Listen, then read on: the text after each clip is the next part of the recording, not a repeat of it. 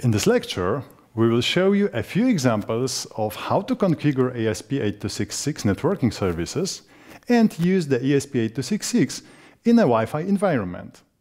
We will use the Arduino integrated development environment. To have the possibility to write programs for our ESP model, Arduino must be properly configured and ESP8266 libraries must be installed.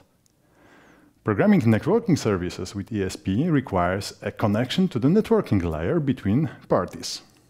ESP system on chip can act as an access point, a device you connect to and as a client. ESP then behaves like any Wi-Fi enabled device connecting to the internet infrastructure.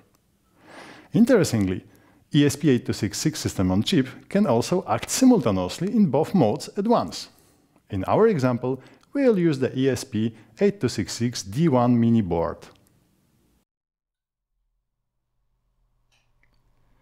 Let's start with the Arduino IDE. Next, open Boards Manager from the Tools board menu and select your ESP8266 development board model from the Tools board menu, where we'll select the board ESP8266 D1 board here, but you may choose other ESP8266 based on boards suitable to your hardware model. Now we must select proper COM port to which our board is connected to. To do this, select Tools, Port, and then COM port number. Now our environment is ready to use, so let's test it with built-in Wi-Fi access point, example from the File Examples menu. Please choose ESP8266 Wi-Fi, then Wi-Fi access point. That brings a new development window.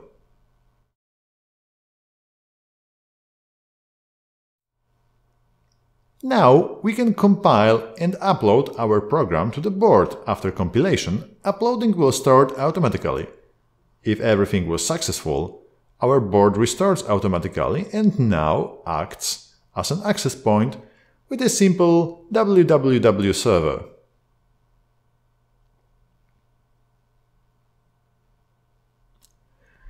Now we should check the correctness of the operation. First, we must connect the computer Wi-Fi interface to the access point named ESP-AP, with the password in our example set to "there is no spoon." If it was successful, then by typing in a browser IP address of our access point board, the server returns a message, "You are connected," as confirmation that we are properly connected to our board www server. Let's start another example in Arduino IDE. Now ESP8266 should be a client to Wi-Fi network infrastructure. From the File Examples menu, choose ESP8266 Wi-Fi, then Wi-Fi client. This example demonstrates how to program ESP8266 in client mode. Before compiling, we must give correct values of SSID and password necessary to connect to our available access point. Now we can compile and upload our program to the board. If everything was successful, our board restarts automatically, and our board now is a client to the Wi-Fi network. We are ready to send and receive TCP packets.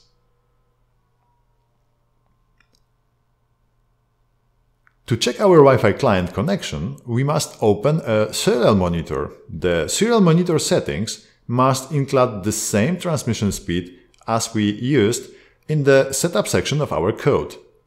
In the serial monitor window, we are receiving messages from a remote server.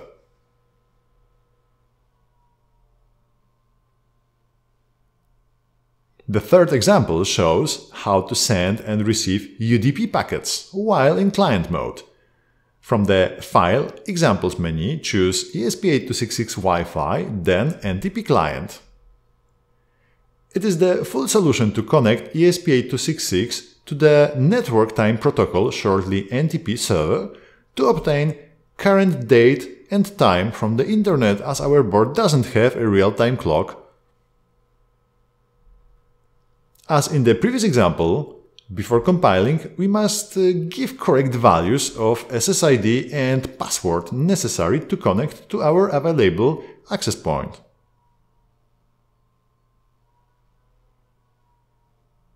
Now we can compile and upload our program to the board. If everything was successful, our board is a client of our Wi-Fi network and ready to read actual time from one of the NTP servers in the world.